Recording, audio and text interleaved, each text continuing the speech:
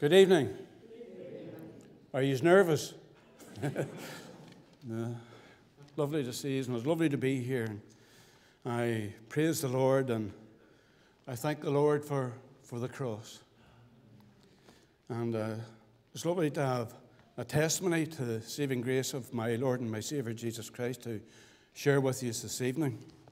And I am a bit nervous, so if you have the Word of God with you, if you will come with me to 2 Corinthians.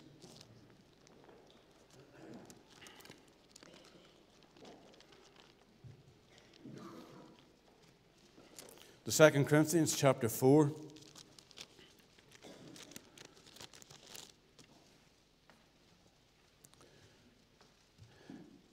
In 2 Corinthians chapter 4, and we'll commence at verse 1. Therefore, seeing we have this ministry, as we have received mercy, we faint not, but have renounced the hidden things of dishonesty, not walking in craftiness, nor handling the word of God deceitfully, but by manifestation of the truth, commending ourselves to every man's conscience in the sight of God. But if our God be hid, it is hid to them that are lost, and whom the God of this world, that is Satan, hath blinded the minds of them which believe not, lest the light of the glorious gospel of Christ, who is the image of God, should shine unto them. For we preach not ourselves, but Christ Jesus the Lord, and ourselves your servants for Jesus' sake. For God, who commanded the light to shine out of darkness, hath shined in our hearts, to give the light of the knowledge of the glory of God in the face of Jesus Christ. And friends, if you just skate over there to chapter 5 of 2 Corinthians and 1 verse 17. Therefore, if any man be in Christ, he is a new creature. Old things are passed away, and behold, all things are become new. And then there's another word of Scripture, friends, that has come to my heart over the past days and weeks as I'm driving my lorry around the country. And it's Amos 4 and verse 12. Prepare ye to meet thy God.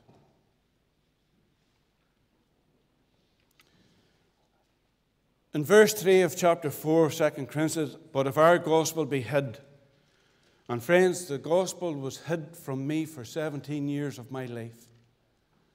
For I was brought up in the teachings and the doctrines of the Catholic Church. It goes on to say in that verse, it is hid to them that are lost. I was lost. We're all lost. In verse 6, for God who commanded the light to shine out of darkness. And I praise the Lord that the light of Christ shined into that dark place and shined into that dark place of my heart.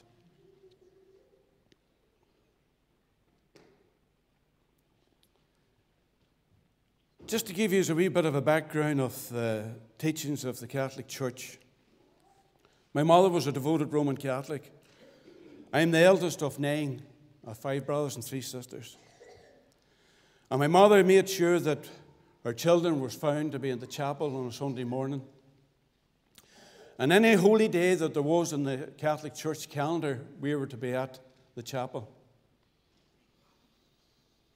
She also made sure that we went to the confessions on a Saturday. The confession boxes talk about it. And in the chapel in Cookstown, down the side, as you come in through the doors down the side, there's 3 boxes on either side. The priest bees in the center box, and people are sitting in the pews waiting for their turn to go into the confession box to confess your sins. And we would have done this every Saturday, going to the confession box. But I suppose when I reached the age of 14 or 15, I schemed I wouldn't have went to the confession box on a Saturday. And I maybe wouldn't have went till for about 3 months. But then I would have went to it, and I daren't have told the priest that it was 3 months from my last confession. So I told a lie straight away, and I told him that it was 2 weeks since my last confession. So I told a lie straight away. And depending on the volume of your sins, the priest gave you penance. And whenever you went out into the sanctuary of the church, you had so many Hail Marys to say and so many Our Fathers to say. When I left the chapel and was going down the hill, if I was to cross the road and got knocked down and was killed, Tony Kelly was going to be in hell. My mother got me a wee part-time job when I was about 11 years of age, working in a supermarket after school. And it was a family-run supermarket. It was called Milligan's Supermarket. And I was the only Roman Catholic that worked in that supermarket. And them times we were brought up in the Troubles and all the rest of it, but I worked in there and I was the only Roman Catholic. But we all got on. Everybody got on. And I worked there, and at the age of 17, Jim Milligan, he offered me a full-time job in the supermarket as a storeman. And it was there that I met my wife, Margaret. And I was very attentive to Margaret. I met Margaret, and a relationship grew between the soap powder section and the dog food section. For Margaret, she was it. And I would have been very attentive to Margaret. I would have went into the store and brought out all the stuff and all for her and tore it to pack onto the shelves. And the relationship grew to the extent that I met Margaret at the age of 17, and we got engaged at 18, and we married at 19. My family all knew of this relationship, and I told my family that we got engaged. And in the chapel at that time, at that year, when I was raised 18, there was a mission. And the mission was being taken by monks. Now, I don't know where they came from. But the mission was taken by monks, and we had to be at the chapel at 6 o'clock in the morning, every day for the first week. And then we were to be there at 6 o'clock every evening for the second week. And we are attentive to that mission every morning and every night. My mother would have went to First Mass, and there's 4 Masses that takes place in the Catholic Church in Cookstown. My father and the brothers and sisters, they would have went to last Mass. But why was there 4 Masses in the chapel in Cookstown? Friends, it was to accommodate the multitude of people. And yet today, our churches are emptying, and our churches are closing.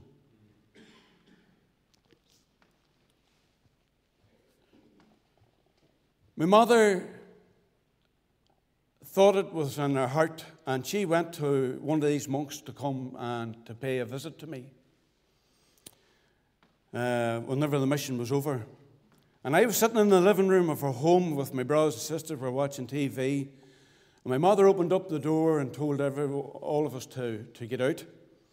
All got out. I was the last one to follow them out. And my mother says, "No, you stay there." And I sat there for a good 5-10 minutes. I didn't know what was happening or what was going on. And the door opened, and this 6-foot monk came walking in. And he had the brown gown and the hood and all the rest of it. And he had the biggest set of rosary beads as a belt. It was wrapped around his waist. And at the bottom of the rosary beads was a cross. That man came to talk to me, not out of marrying this Protestant girl, but I didn't want me to be leaving the Catholic Church. But I listened to him, and I says, "Look, I have met this girl, I love this girl, I'm engaged to this girl, and I'm going to marry this girl." And that was the end of the conversation. He got up and he left. We married. Invitations was given out, and all my family, my aunts and uncles and my parents and family, they all came to the wedding. My father-in-law had given us a wee bit of land as a wedding present, and I had moved my occupation from working in the supermarket to the cheese factory in Cookstown, and was earning good money. I came from earning £30 a week which 15 of it I handed into the house. I worked in the cheese factory, and you worked 12-hour shifts and all the rest of it, and you were working weekends, and you were getting time and a half and double time. And I went up to collect my check the first week, after the first week's work. And I went up to get my check, and I went down into the restroom, whatever. My father-in-law was sitting beside me. And I opened up the check, and I looked at him, and I says, how am I going to spend this? The amount of money. I must have had nearly £300. I was shocked. But however, as I say, we earned the money and we began to build a house. And we built a house and we started a family. We were living in a caravan till the house was built and completed. But we moved into the house and it wasn't finished. The doors had to be hung and skirting board had to be put on and all. So we moved into the house.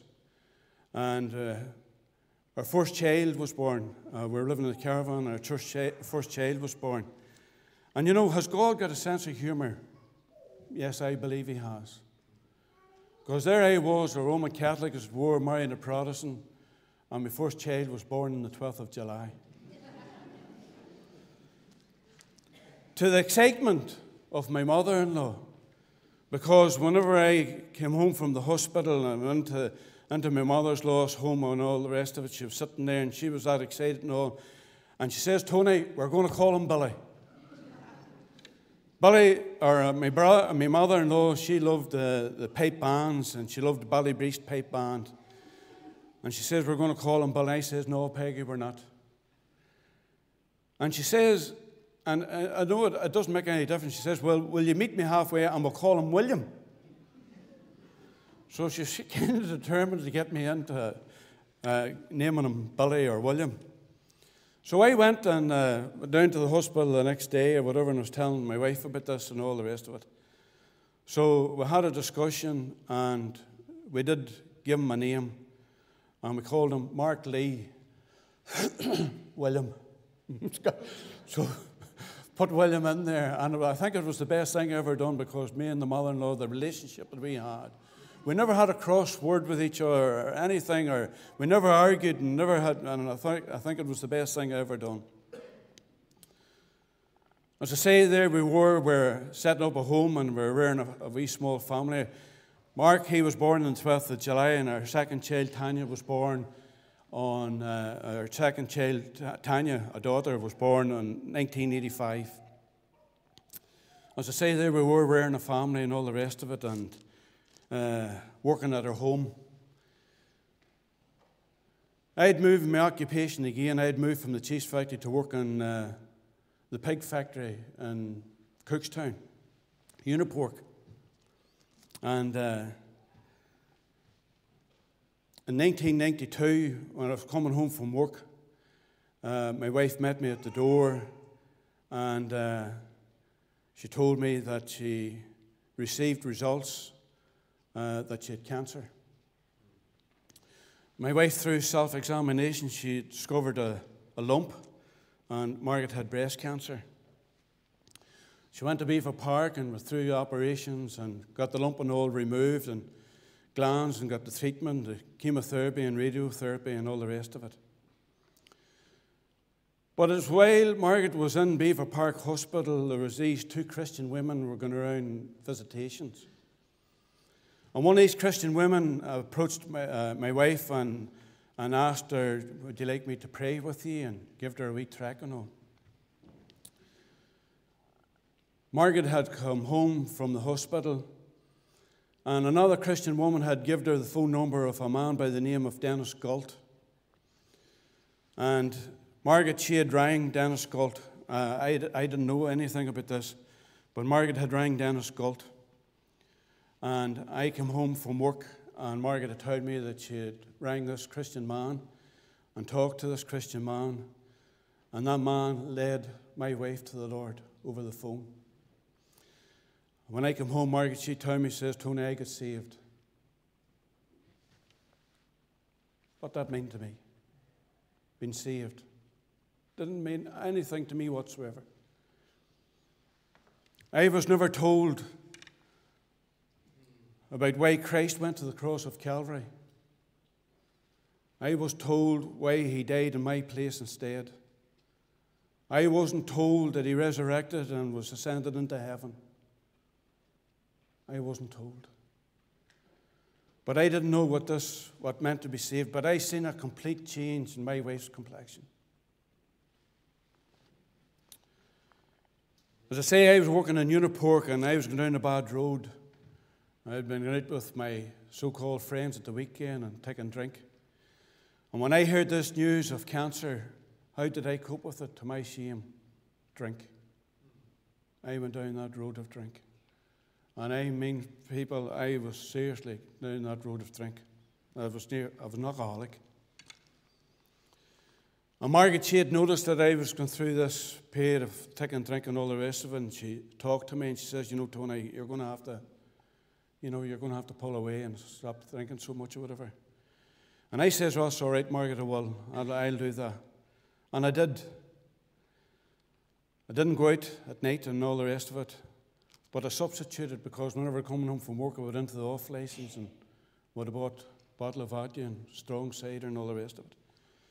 Whenever my wife went to bed and the Waynes went to bed and all, then I had a drink that. I would have hid the bottles, hid the evidence, as it were.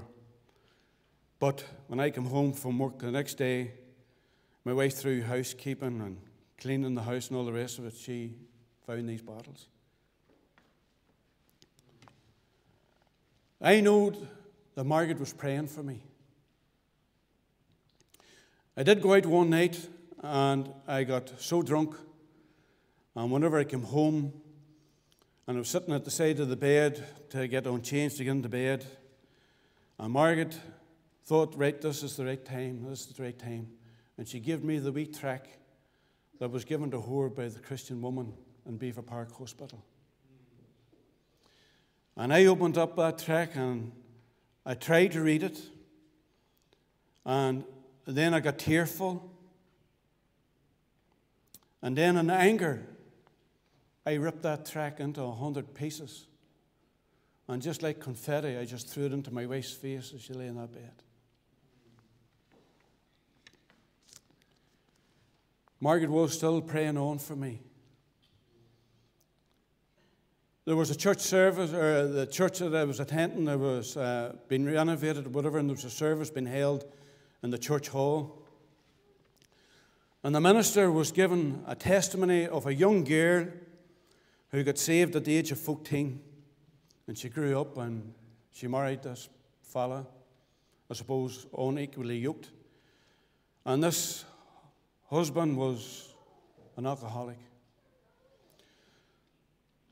But that woman prayed for 30 years that her husband would get saved. And he did. And as I listened to that testimony that was given to me, that was given to us by the minister, I sat there and I said to myself, Margaret's praying for me. But I don't want her to be praying for me for 30 years. My heart was touched. After the service, I came and I sat in the car park. Everybody was all gone out, and the minister, he came to lock the doors, and I went over to him. Mr. Boyd, I says, today I want to give my life to Christ. And we were upstairs, and friends, I knelt at the cross of Calvary. I knelt at the cross of Calvary, and I got saved. I left the hall and was getting into the car. Margaret, she wasn't out of church that morning. She was driven up, it was only about a mile. Our house was only for about a mile and a half from the church. As I say, she wasn't at church. As I went into the house, into the kitchen, she was at the window. She had her back to me. She was preparing the dinner. And I just went over and I just put my arms around her and I didn't say anything. And Margaret says, Tony, you got saved. I says, Margaret, I did. So Margaret, she was putting the dinner out onto the plate and onto the table, and I says, no, Margaret, there's something I have to do. And I drove in home. As I say, my father-in-law and the rest of the family were at last Mass. My mother, she was there. And when I says, Mum, I got saved today. And my mum's reaction was the same reaction whenever Margaret told me she got saved. Mum didn't know. Didn't understand anything about it. But I told her I got saved. Through time, my mother was taken into a nursing home. My father was taken into a nursing home as well. And Wednesday night was my night to go to visit my parents. But this Wednesday night I went to visit my mother. And there was a brother and sister was there too. We were taking turns about. Wednesday night was my night and somebody else was Thursday night, whatever. But there was two, my brother and sister was there. My mother was lying there in the bed, and we were just sharing with father the way we were brought up, because we had nothing. And the way we were brought up and how we were brought up and all the rest of it and all the circumstances and all. And we were telling stories, and my mother, she was lying and she was just laughing. And so that was all right. I made my way home then. And I got home and I was into bed and I was just about to fall asleep and the phone rang, and Margaret, she answered it. And she says, Tony, you may go into the home. There's an ambulance has been called. So I went into the home, and sure enough, there the ambulance was there, and they were putting my mother into the ambulance. The rest of the family started together, so we followed the ambulance down to Antrim Hospital. In Antrim Hospital, the ambulance pulled up. My family, my brothers and sisters, they went into the hospital. I was supposed to go to the family room or whatever. But I stood there and waited till the ambulance men opened up the doors. And they went in and they were taking my mother out. And I looked at my mother. And I says, Mum, this is going to be your last time. It's going to be your last time on this earth. So they took her into a wee room and they put her wired up to a heart monitor and all the rest of it. And I went into the family room with brothers and sisters, and a young doctor, he came in. And he says, your mum's in a room here, whatever. Do you want to get a priest or a minister? And a sister of mine, she stood up and she says, yes, get a priest, and quick, get a priest. And I stood up in anger and I says, what do you want to get a priest for? What's a priest going to do? And then I sat down and I composed myself and I stood up and I apologized. And he says, look, if you want to go and get a priest, that's all right. Go and get a priest. But I said to the young doctor, I says, I'd like to go in to see my mum. And I went in, and there she was lying there, and heart monitors going. But some months previous to this situation that we now found ourselves in, I was reading scriptures, and I began to memorize this passage of scripture. I started to memorize it. And so as I was standing at the side of my mother, I just leant down. I immediately told the hearing's the last to go. And I just bent down and I just prayerfully prayed the word of scripture that I'd learnt. Let not your heart be troubled. If ye believe in God, believe also in me. In my Father's house are many mansions. If it were not so, I would have told you so. I go to prepare a place for you. And if I go to prepare a place for you, I will come back again and receive you unto myself, that where I am, there ye may be also. And where I go, you know, and the way you know. Thomas couldn't understand this saying, so he said, but Lord, we don't know where thou goest, and we don't know the way. And Jesus says, I am the way, the truth, and the life. And no one comes on to the Father but by me.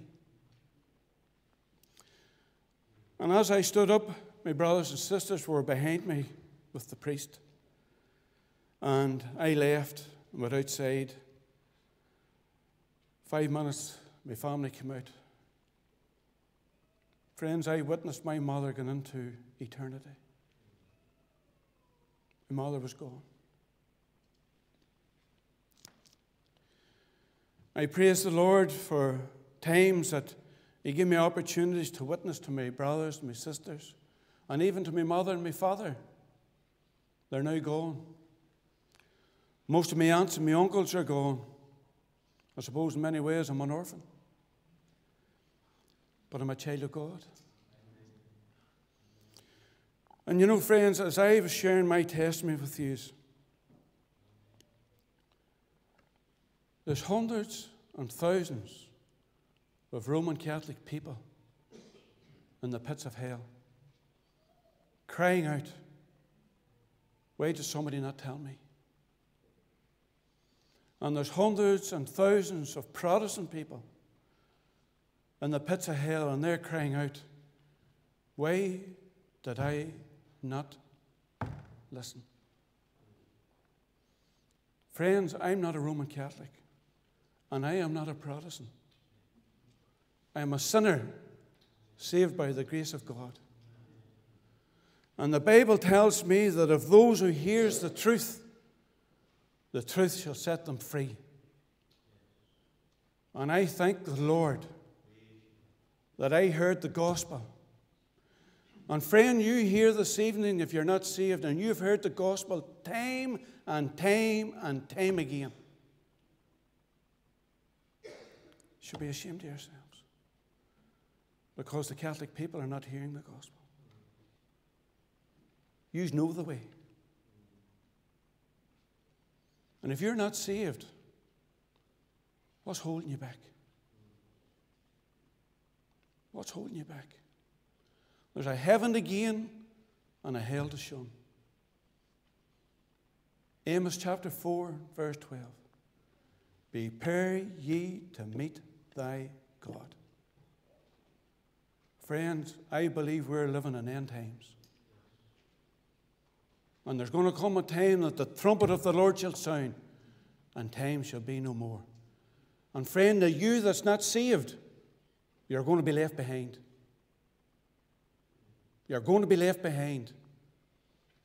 The gospel, it's serious. Hell is real, but heaven's real too. Where do you want to spend eternity? Amen.